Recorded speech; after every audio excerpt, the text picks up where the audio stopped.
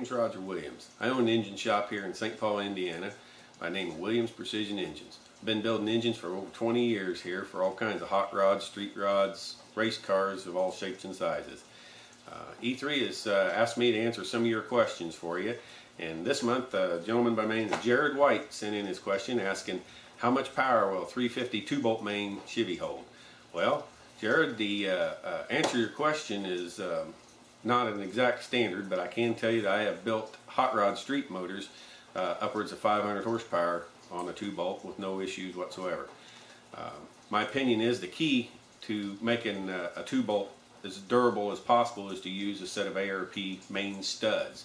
That gives you a little better clamping forces.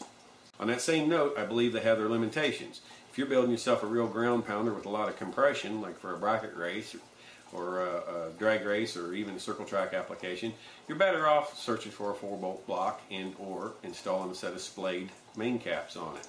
The splayed main cap is by far the better way to go by spreading the load out. For some of you wondering what I'm talking about, a 2-bolt main has 2 bolts clamping the main cap to the block versus 4 bolts. And there's also what they call splayed cap, and the splayed cap spreads the weight out even farther.